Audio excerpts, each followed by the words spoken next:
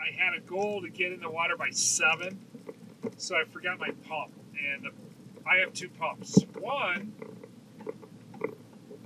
only works halfway, so I need 15 pounds back to a quarter of the way, a third of the way. Yeah, I need 15 pounds to give me 5, so I got to get the other 10 pounds of pressure in the boat. So by the time I got out of here, it was 7. Probably about, I got out about 7:05, 7:10, and now it's 8:41. I'm pulling out. So found my little honey spot back over there by the Harbor Bridge, just before the entrance, just before you go under the Harbor Bridge from the Dover Lodge. Okay, so if you're trying to figure that out, it's you paddle by Linda Isle, and then you're going towards Harbor Island, and there's a bridge back there, and that's a little honey spot for me. Okay, caught 2 the other day, pretty good sized one. The one I caught today was smaller, but they're fun. They're a lot of fun. They're a lot of bumps. A lot of them were checking it out, bumping it. Didn't quite have it. I feel like I had a lot of spit outs. I feel like I had them and they spit it out. So, got to set my line a little better and try to hook those ones I'm getting just nice little bites with. Here's what I'm trying to do. I'm trying to see how quickly I could leave from my house and have that boat in the water and get to my honey spot and catch the fish. And it's pretty quick, especially if you have a pump that can pump all the way to 15. All right. And by the way, if I pumped it pretty fast, from 5 to 15, I was pretty quick. I couldn't believe how quick I was. Starting to maybe rethink, maybe pumping's a quicker way to go if you have energy. Remember, it's kind of hard because I'm going to try to paddle. So if my arms are burnt, it's going to be hard to paddle, but I'm not going too far. If you launch from Dover, all right, go under the PCH bridge, go down, you can go the back channel behind Seoul and go up and around that way, or go all the way across Linda, go to the top of Linda and make a left and go down that channel right to the Harbor Bridge. So sit there, and it'd be nicer if I had a anchor. Don't get me wrong. If I anchor it down, I don't float as much, it probably would be a little bit better, but I'm not even sure. Anchors would do. If I anchor, do I still float, left and right and get off? Because that's really the only thing that happens. I got off left or right. So anyway, so that's that. Now I'm headed back to my house to have breakfast with my beautiful family. Okay, so yeah, you gotta love it. You gotta love to be in the water.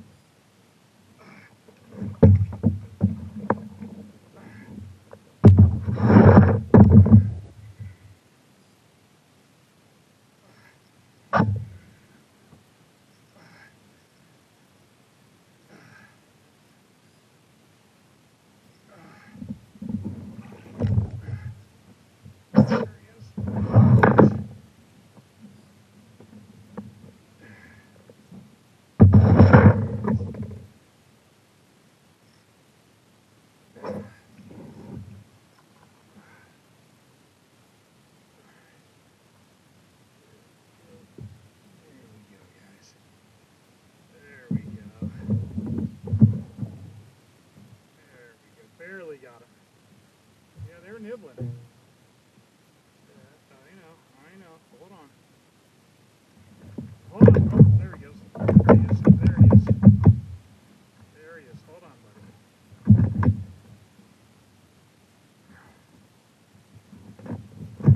Hold on. There he is, guys. See that? Beautiful fish.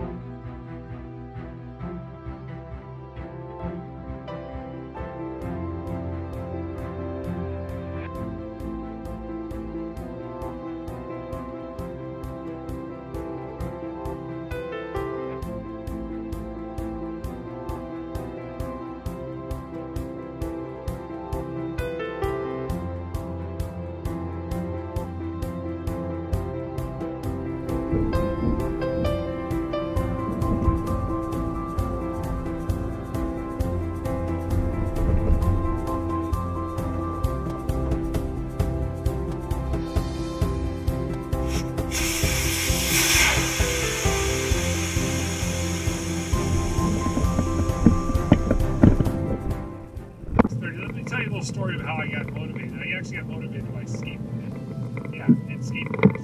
Skateboarders motivated me. I didn't think that was going to happen. I didn't think that would ever happen. But near my house, they built a brand new skate park. Dread. I'm thinking, okay, I don't know if I want to live next to a skate park. So, had long talks about it with my wife, and right when they opened it, they built this memorial. In fact, the park is called Veterans Park.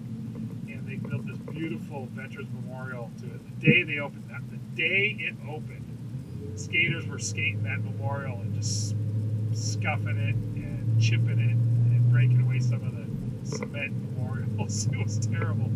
It was beyond shocking because I grew up in an era where skateboarders were pretty young. It was a young sport, and skateboarders did not care too much about our current structure of our society, and they wanted to make sure you knew they were here. And I don't know if it's still that way, but a weird thing happened in the midst. Tustin finally figured it out, and they said, that's not going to happen. We're going to have to put those little anti-skateboard little grommets on the statues so that people can't skate on it. And they moved their park right to the park to where they're overlooking the skate park.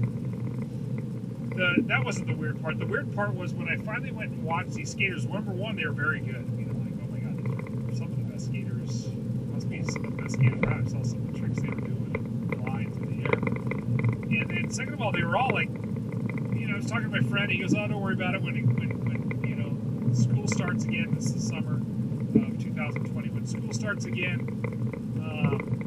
they're all going to go back to school." Well, the problem being, you look at the skaters, they're all like 40 something, gray hair. The other day I went by, I'm not kidding, I went by and there was a female skater with gray hair. I'm talking someone's grandmother was out there skating. So ultimately what's happened is when I grew up in skateboarding, they're all young as a young sport, but all those young skateboarders didn't stop skating. They kept skating, and they're now older, and they're still skating, which is really neat. And so the skaters, that park is almost, it feels like it's never closed. But I get up this morning and I'm wondering if I'm going to go fishing or not. It's 6 o'clock and I go out my back door, and I'm not that close to where I can see the skaters, but just some of the clacking of the boards can echo through my neighborhood, and you can hear them. I'm like, oh my gosh, 6 o'clock, these guys are over there skating already. So these skaters, well, if they could get up early and go hit their trade or their sport, I could get up and hit mine. So I was wondering if I was going to do it. The skaters actually motivated me to do it. So skaters, hats off to you. Go after it, brother. Find out what you're passionate about and do it 24 hours a day, and love it. And that's kind of what got me out here today. Now on Sundays, my wife has breakfast out. 9 o'clock. It's always a call to breakfast every Sunday, and I'm going to be here. I'm going to be at home at 9 o'clock for that breakfast. That's special. But I have, some days I can't be out there that long, and if this took me an hour to get set up, I even want to be out there more than an hour. So I wanted to see how quickly I can get in the water, go catch a fish, and come back. So I've done that. I've caught a fish. I got on video, hopefully, and hopefully I will show you what that looks like in this video at the end. So I'm going to do the starting fishing, start to end, to getting in, getting out, and hopefully do some nice drone footage of the area so you guys can have a nice video to show you what I do during the summer. Okay? Very, very cool activity, summer activity, and it's something to do for a very long time to come. Okay? All right, that's it. Let's put some rock and roll on, and let's get on.